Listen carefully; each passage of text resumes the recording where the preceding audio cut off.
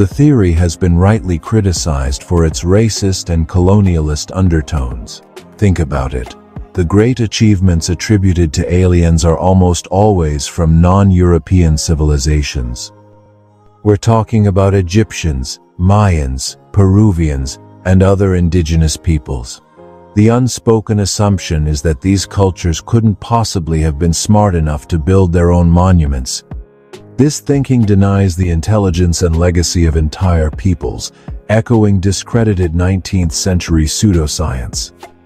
When we give aliens credit for the pyramids, we are stealing that achievement from the ancient Egyptians. Rapid-fire debunking.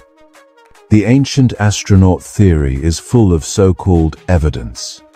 Let's set the record straight on a few more famous examples, lightning round style. First, the Nazca Lines in Peru.